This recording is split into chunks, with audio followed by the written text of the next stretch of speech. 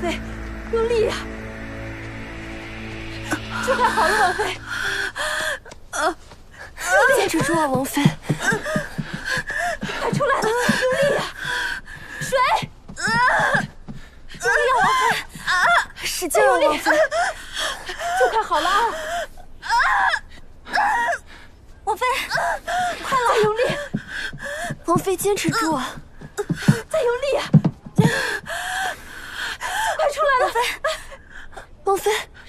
再用力！就快出来了，王妃使劲啊！再用力！用力啊，王妃！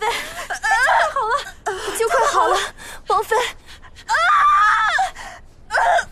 就快好了，使劲啊，王妃！出来了，就快了，王妃！再用力！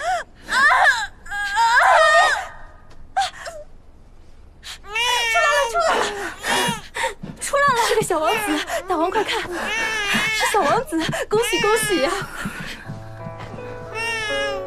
我们的儿子长得真好看，长得像你。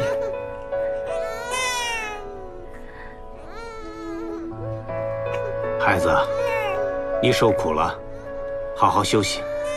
来，让我看看。哎呦，哈哈哈！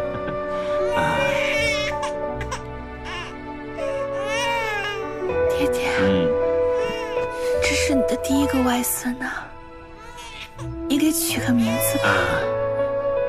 名字我早都想好了，就叫刘礼寿，健康长寿。刘礼寿，我儿子叫刘礼寿。刘礼寿。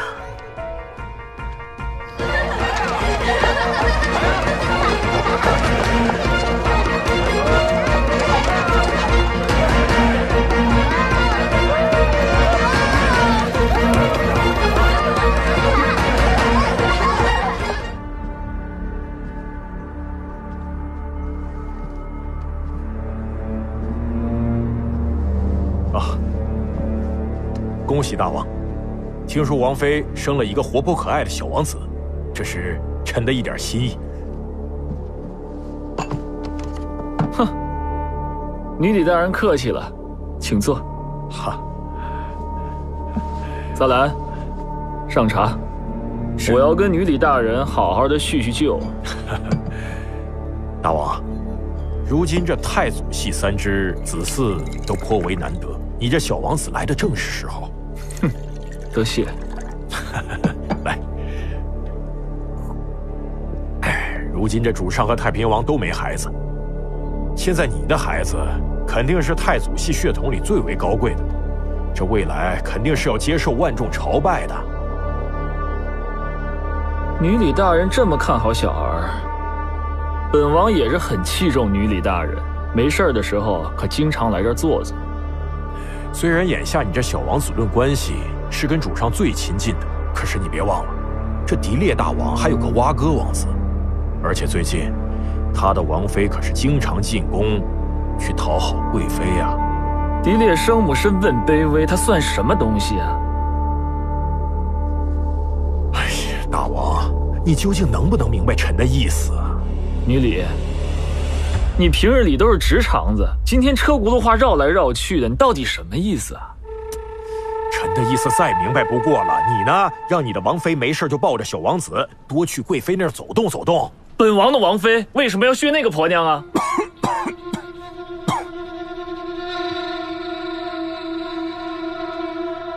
那就多谢女礼大人，今后如果得好，必不会忘了你。好，好吧，那臣就先告辞了。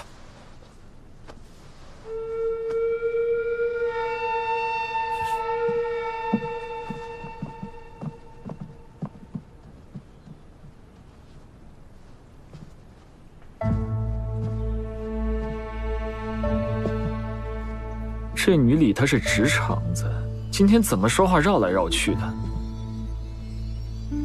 她给我的感觉好像是在讨好我，可可是他不是早就拥护明乙，怎么会在这个时候向我示好呢？他要是不想来支持我，又为什么会说刘礼寿将来会受万人朝拜？这很奇怪啊！哎呀，我的大王，你怎么……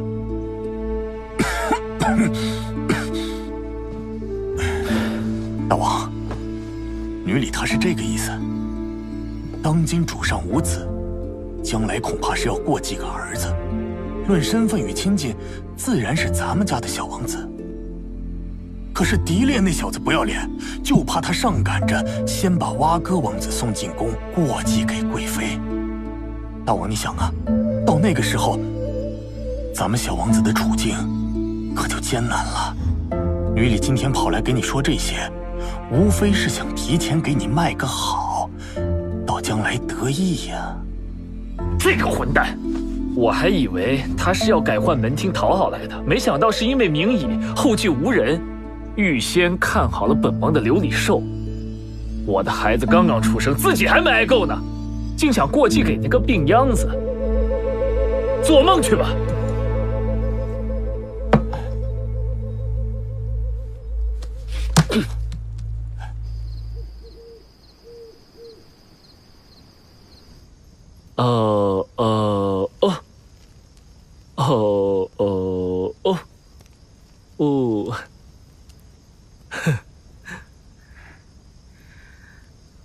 睡着了吗？盛酒。是。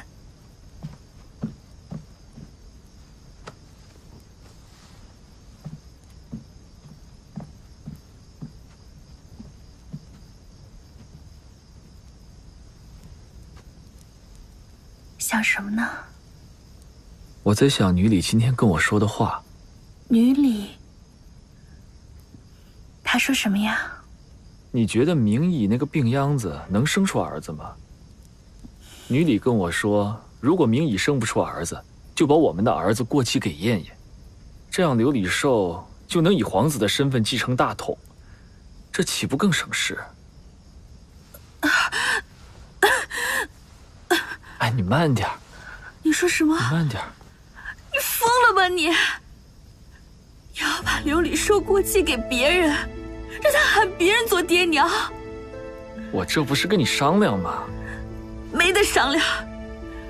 刘礼寿是我身上掉下来的一块肉，我辛辛苦苦10月怀胎才生下他。他们自己没有孩子，那是他们的事，凭什么把刘礼寿给他们呀？你想都别想。就算是把刘礼寿过继给他们，那刘礼寿不还是我们的儿子吗？我们的儿子执掌大辽，你不高兴吗？